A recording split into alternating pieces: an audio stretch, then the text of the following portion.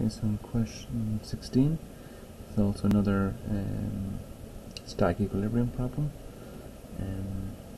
So we've got a 60 centimeter uniform 50 Newton shelf, so we're given the weight of the shelf rather than its mass. So it's about 5 kgs, and it's attached to a sloping ceiling by these two vertical wires. The shelf is in static equilibrium, so that's your code here for that type of problem. Very small 25 Newton tool is placed on the shelf midway between the points where the wires are attached to it, so it's halfway between these two wires. And find the tension in the rightmost wire. So in the case in the sense that the two upward tensions would be equal to the weight force down plus this normal force down, and the thing about the net force on the shelf is 0, but since we'd have two unknowns we wouldn't be able to solve it purely from a force analysis, so we have to sort of apply a more torque analysis to solve this problem. So I'll go ahead and I will draw sort of a simplified again diagram for the shelf. Maybe I'll just make it here 6 centimeters on my ruler so we can sort of make a scaled version of the diagram. So I know the weight force will act right in the middle, so 30. We know the rightmost wire is 20 from the end, and then there's another tension here, and then the tool is placed halfway between these two wires. So if this is 20 centimeters here, there's 40 centimeters between the two wires to make up the 60 centimeters, and this tool is acting halfway, so this would be also 20 centimeters from both wires. So that's where our tool is.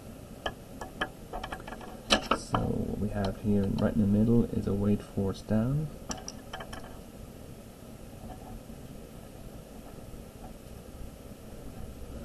And the tool will exert a downward normal force.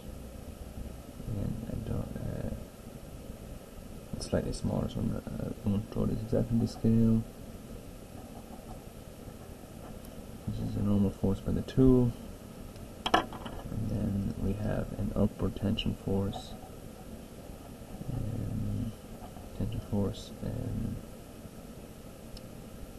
right for the right wire, and then over here there is a tension force for the left wire, but we don't know the size of those tensions. We do know the size of the normal, we do know the size of the weight, but we don't know the two tensions. So the two upward tensions, as I said earlier in the video, will be equal to the sum of these two downward forces, but that's still two unknowns in one equation.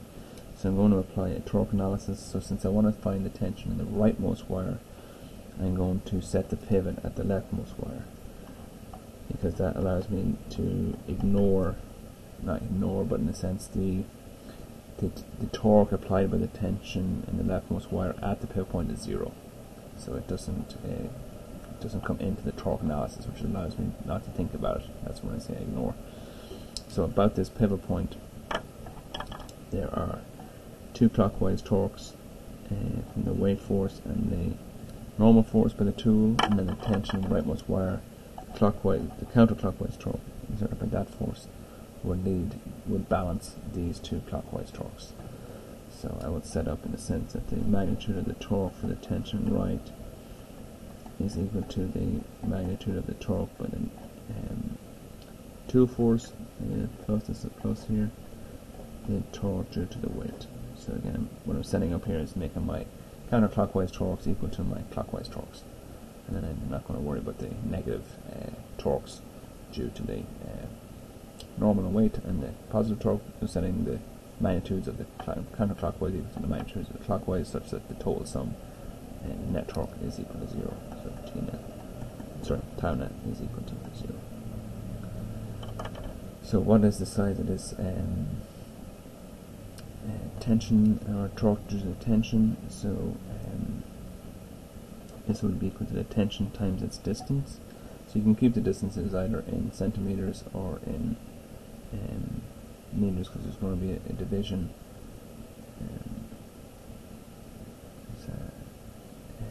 at the end.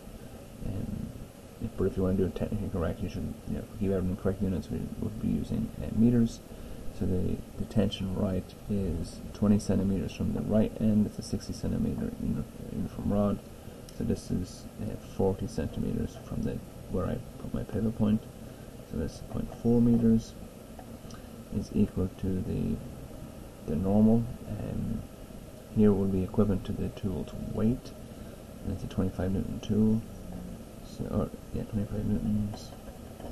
And it is going to be, again, it's also 0.2 from the pivot point here. So 0.2, 0.2, 0.2, or 20, 20, and 20 gives us the 60 centimeter rod plus the weight, which is 50 newtons, times its distance, which would be 0.3 from the pivot.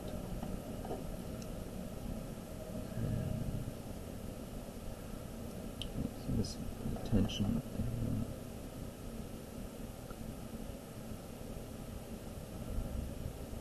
So this leaves you here with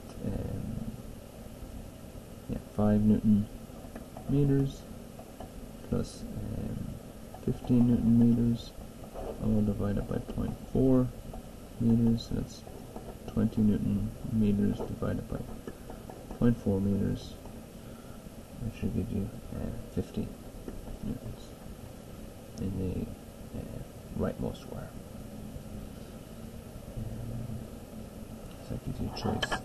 C is the correct answer.